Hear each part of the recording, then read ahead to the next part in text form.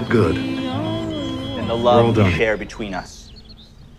April and Matthew are here today to commit that love to each other before God and before all of you. So let's pray.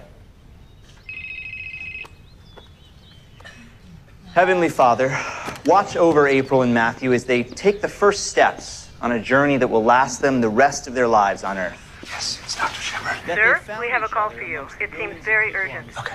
Hold, please. I'll put it through.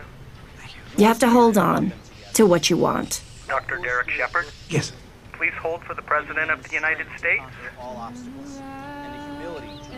What? Please hold for the President of the United States. Give them the strength to commit their love to one another. Unshakable through any storm. Unbreakable in the face of any stress. A promise we simply refuse to break. You have to not take no for an answer. And take what's coming to you. April and Matthew's closest friends and family are here today to bear witness to their union. Will you promise to love and support their marriage in all the days to come? If so, please respond, we will.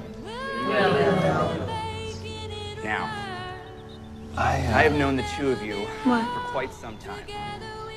I'm sorry. Stand up. I'm happy to be here today, to be able to do this for you. I don't know what to do, and I'm always in the dark, living in a powder keg and giving off sparks. I really need you tonight. April and Matthew, I have known the two of you for quite some time. And I'm happy to be here today. I love you, April. I always have. I love everything about you. Even the things I don't like, I love. And I want you with me. I love you, and I think that you love me too. Once upon a time there was light in Do you? the light, but now there's only love in the dark.